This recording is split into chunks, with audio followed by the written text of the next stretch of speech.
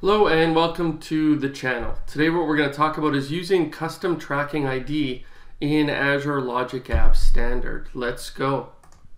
So naturally when you're building interfaces you usually need to track transactions, and there's no shortage of like IDs that exist inside of the Logic Apps runtime that allows you to do it. But the challenge has been, how do you associate a transaction with some business context?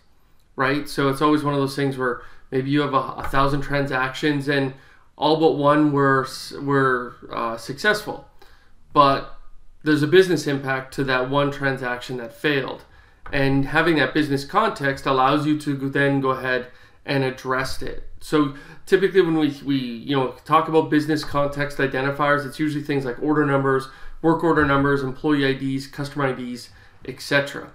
Now, Logic Apps obviously has its own internal tracking mechanism. We've got run history. We've got something called a run history ID. And basically, that's how we can go ahead and sort of find a particular instance of a record, of a transaction that had passed. But the question is, how do we then go ahead and enrich what is already provided by Logic Apps and actually include our own business context itself? Now, the answer here is actually in your trigger. There is a setting called custom tracking ID, and we can go ahead and populate this value using an expression. When we go ahead and do so, that's where things get really interesting. So number one, we're going to see this value in our run history. That's going to be a property that's now captured. But if we go ahead and include publishing our telemetry to application insights, then we're going to be able to go ahead and actually query for that. And we can see that it almost becomes like a correlation ID itself. And so for this reason, that's why I'm saying Azure Logic Apps standard. There's going to be some similar things you can do with the consumption, but for the purpose of this video, I'm going to show you the demos and interfaces in the standard SKU itself. Okay, so let's start in the Azure portal. And I've got a workflow here, just called Custom Audit Employee. Let's just go ahead and take a look at the design. Nothing too crazy. We've got an HTTP trigger. We've got a compose, just where we can go ahead and grab this expression. This is more for demo purposes. We can then just go ahead and call an API using HTTP action, and then go ahead and provide a response itself. Now, what we want to do here is we want to be able to go ahead and extract a value from our request. Now, in this case, I've changed the default method to be a get, and we're going to go ahead and be able to list a set of employees, by making this specific call. Now, what we're going to do is take as an input an ID. So whatever that ID is, we want to be able to go ahead and track it, and that's going to essentially be our custom tracking ID. And so what we can do is we can click on settings, and we're going to find this field here called custom tracking ID, and this is where I'm actually providing an expression that allows me to retrieve this ID value. Now, since this is a query parameter, it's going to show up in this relative path parameters node, and then we've got essentially an attribute called ID.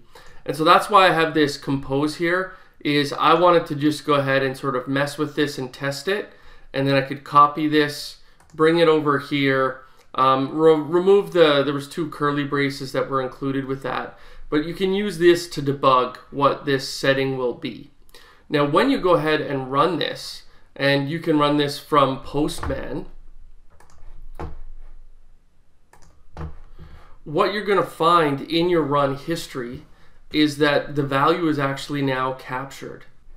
So if we go ahead and click on our trigger, and then we scroll down on the right, we can see this property here called tracking ID. And so what I've done when I made this call is I passed an ID of 1 because it represented employee 1. If I would have gone ahead and pumped in employee 1, 2, 3, 123, the value that would be extracted here is 123 from that perspective. Now, you might be asking, what happens if I do nothing? What value gets populated there? And it's actually the run instance ID that gets populated. So every single run has an ID value, right? That's what this identifier here, it's our run instance ID. And so that will be automatically populated if you don't populate something yourself. Now, if I go back, and this is my Azure Logic Apps standard instance, right? If I go and click on Application Insights, when I went ahead and created this Logic Apps standard instance, I enabled Application Insights. And so right now my app is connected to an Application Insights instance called just Middleware Friday Standard. And so if I head over to Application Insights, I'm now going to be able to go ahead and query based upon this information. So here I'm at my Application Insights instance, and then I can go ahead and do transaction search. And when I want to go ahead and search for a particular transaction, this is where I can go ahead and use all of these different properties that exist for us. Now what we're going to find is there's a property over here called prop_client tracking ID.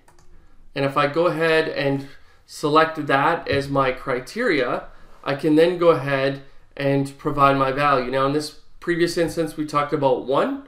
If it was like 1, 2, 3, I'd put in 1, 2, 3. But here you can see what happens when you don't have any of these values, right? That's the run instance ID that's being used. But for this purpose, we're going to go ahead and select 1. Now, this was pretty interesting, I thought, as well. So you kind of have to look at this in reverse order. Here was the very first sort of first trace statement, and we can see that our workflow has started. We can see some additional, GUIDs that represent our overall process and all of those ideas I was talking about before. Then what ends up happening is we have all of the the actions that exist within our workflow. So here we've got an action, and in this case it was that compose action, and we can start to see the beginning and end time of it as well. And then same thing, we can go to the next one around calling that HTTP endpoint and then calling the response. And so we can now start to see very granular information about all of this, and then finally we can go ahead and see when our workflow ends as well. And now this was happy path, but if we ever wanted to figure out what exactly happened with a process that failed, and we had that work order number or that customer number or that tracking number, shipping number, whatever, we could go ahead, and as long as we're populating it, we can easily go ahead and query for it. And so when you're dealing with a lot of interfaces at scale, it becomes a needle in a haystack. So how do you go ahead and find it? This is one way of doing it itself. Now, one last thing just to talk about is in my scenario, I had used that relative path. Now, it doesn't have to be like part of my, say, get in this case.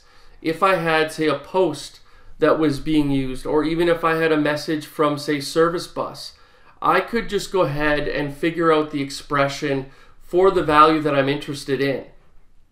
Basically, as long as I can go ahead and fetch a value based upon some sort of expression from my message that's inbound, then I'll be in good shape. And so that's also important here as well. And then certainly when you can get into scenarios where you've got some sort of like canonical schemas, this becomes even easier.